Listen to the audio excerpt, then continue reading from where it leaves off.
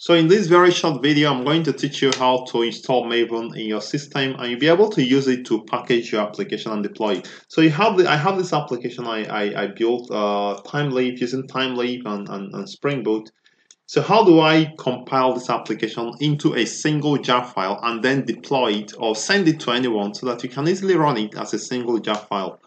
So that you can do using Maven. So in my system now, I don't have Maven. So if I go to mvn minus version,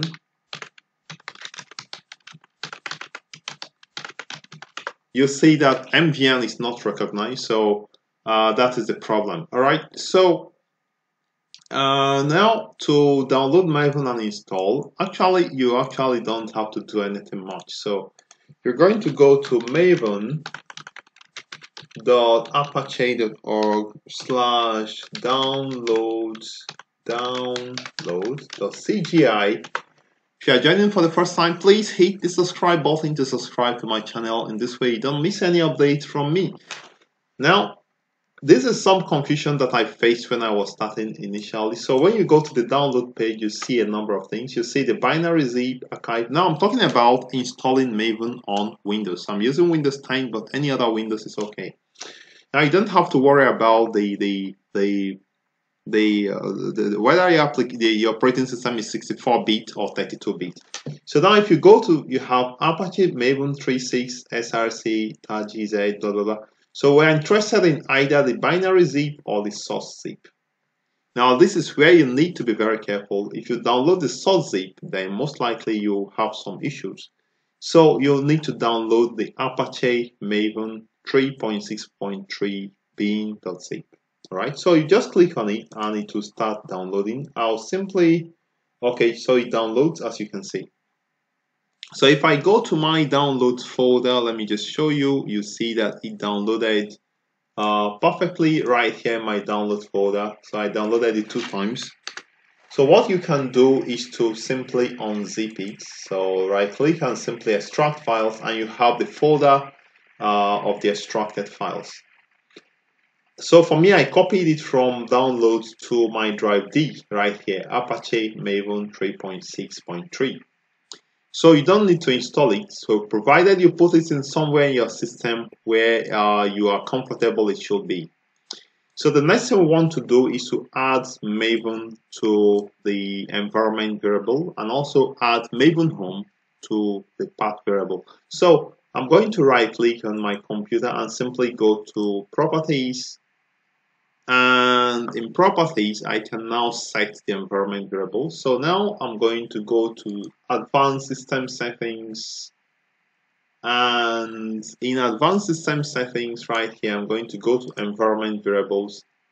All right, so I need to first set the Maven home in the user variables for me. They should be user variables for your username.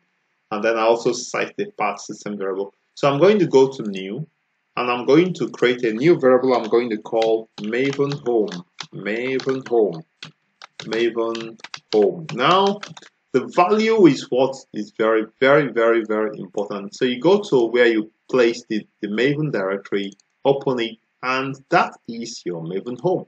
So simply copy it, that directory, and put it as the value of the Maven home and say OK. Now, the bin directory, now you need to put it, copy the bin directory, the path to the bin directory, yes, and put it in the path variable right here, path, and just click on edit. And you can just say new and just paste it right here, all right, paste it. Okay, so if I check, I think it should be there, edit. You can see right here, Apache Maven / bin, okay. So I think at this point we have Maven set up in our system. So if I go back to my command prompt, I'm actually going to close it and reopen it. So I'm going to say cmd to get back to the command prompt at this point, and I'm saying mvn minus version. You can see that we'll receive the version 3.6.3. So Maven is installed, everything is okay. There's a Maven home, and the Java version is also there because I already have Java in my system. Now, if I go back to my application and right click at this point and go to showing local terminal and I choose git bash or terminal. Either of the two is okay. I like using git bash. If you don't have git bash, look at the description box. You'll see a video there. You see how to set up git bash. So I can now type to compile and create the jar file for this project. I can simply say mvn clean install. So basically, clean simply means that you should delete whatever is in the directory before and create a new installation or a new package. So I'm going to run it, and you can see it will start running successfully. So it actually build this project, create a deployment, and also run the tests. Normally, I should actually have skipped running of the tests by saying skip tests, but for now, this is fine. So it will simply take a couple of seconds, but it's okay. So everything runs perfectly, and I'm going to show you the jar file that will be created that you can now distribute if you want, right? So let's see. So far so good. You can see, and yeah. So let's see. All right. So zero failure, zero error, zero skips, and now you have repackaged. Okay, so okay. So as you can see at this point, it's run successfully. So if we now go to the location, so you can see the location created. It tells you this is the location. You can see blah blah blah snapshot.jar. So let's go to that location. I'm going to just copy everything. So you just copy from here all the way to this place. So if I visit this location, I should be able to have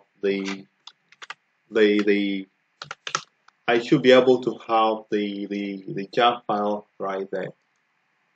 So, let's see, snapshot. Let me copy again. Let me just copy it a second time, and just paste Control V. Shift this backwards.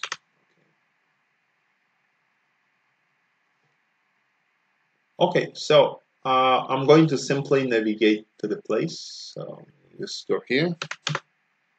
Okay, so we have, I think it places inside Timely app. Okay, so it should be in targets and see allow size. So it's trying to run at this point. So allow size, no problem. So for sure you may not see this. We just want to see the jar file. So you can see the jar file. I think I clicked on it by mistake, so it's actually starting to run.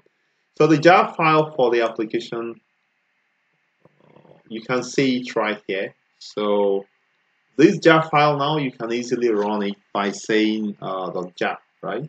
So this is how to set up Maven, and this is how to use Maven. So you already know how to run a jar file. Simply go to the directory, the command prompt to this directory, and simply say java -jar and specify the name of this jar file. So let me just show you, just in case. So I'm going to copy this, and let's go to the command prompt, cmd. So I'm going to just put this right here, Control V. Actually, I should have said cd, so I can change to this directory. I can say cd to this directory, and I can simply go to java -jar and timeleave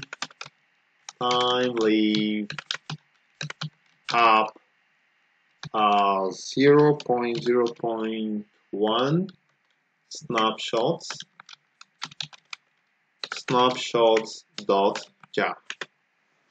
So at this point, this application is going to run as a jar file, and I should be able to use this application running as a jar file. It's actually going to start the Tomcat server in whatever port, in port 8080. As you can see, it started Tomcat in port 8080, and we can actually browse this application at this point. So if I simply go to, okay, so I think it's already running, so that's why. So we have it here. So meanwhile, it starts Tomcat, and you can actually browse this application. I would like to stop here. Remember to subscribe to my channel, like my video, and share it around if this has been informative for you.